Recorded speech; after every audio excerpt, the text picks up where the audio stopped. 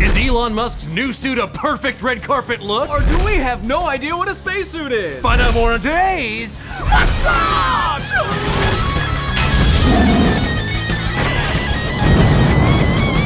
Oh, I'm caffeinated now. I'm not. Elon Musk has been hinting for weeks that he would soon be unveiling a new project with such cryptic tweets as, quote, pics of SpaceX spacesuit developed for NASA commercial crew program coming out next week, undergoing ocean landing mobility safety tests, end quote. I said it. And honestly, like hearing that, we're just so flummoxed as to what that could mean.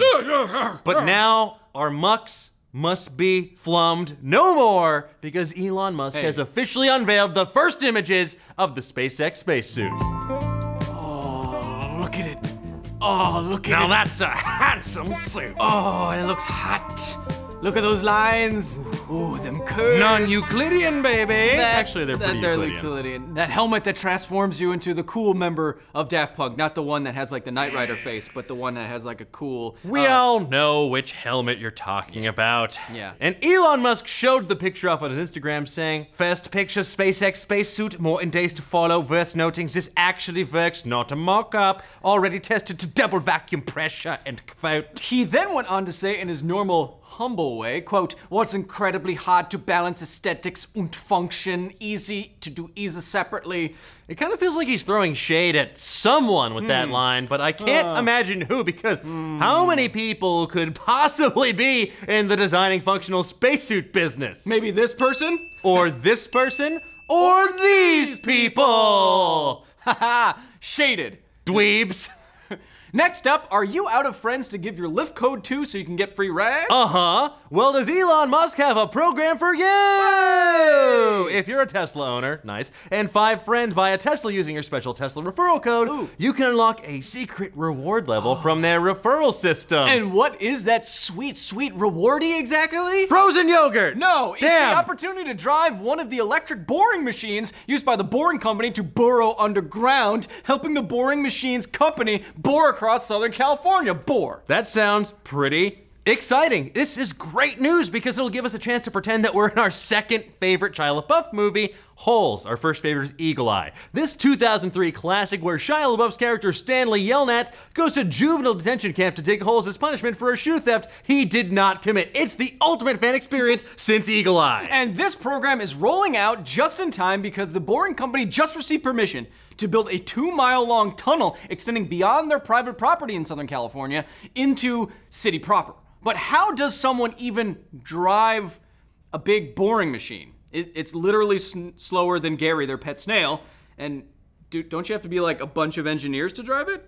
I'm sure that's just a minor detail because when you're out there boring with your sweet referral points, make sure to watch out for those yellow spotted lizards, am I right? Haha, this guy gets it. Those are poisonous as hell. Technically venomous, not a joke. We're dying. Now moving on to some loopy news, SpaceX and the Boring Company co-hosted the Hyperloop competition 2 Electric Boogaloo this past weekend. More than 20 teams from colleges and universities around the world gathered in Southern California to show off their Hyperloop pod designs in the competition. Now, unlike the first Hyperloop competition back in January, which judged the Hyperloop prototypes in multiple areas, this Hyperloop competition Squeak will judge the pod solely on speed.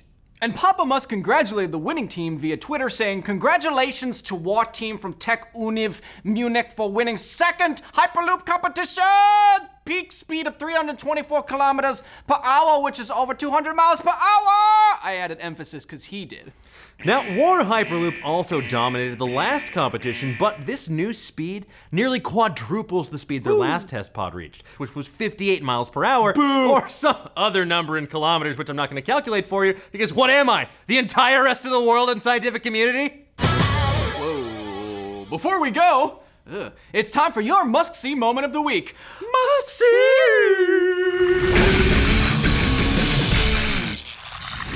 How many times have we done? Finally have confirmation straight from Daddy's luscious lips. Why do you keep making it a sex thing with him? It's not a sex thing.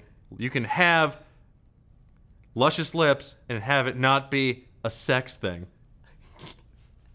When someone on Twitter asked Musk if he is indeed a time traveler who came back to warn us about the robot uprising, he replied, I can't hide the truth anymore, ... But more importantly than that, he's a time traveler that watches Rick and Morty, because when asked if he watches the show, he said, quote, "Yeah, it's kind of disgusting, but my boys and I love it." We also love it. Geez, Kyle. We're his boys, confirmed. Oh, man.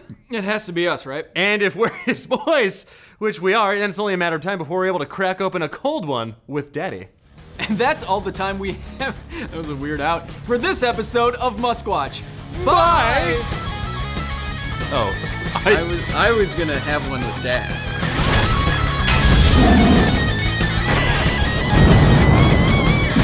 Thanks for watching this week's Muskwatch. Remember to like and comment below, or else. Make sure to tweet us your best Muskie stories at SciFile, at Dan Casey, and at Nerdist with the hashtag Muskwatch! Muskwatch. It'll kill you dead.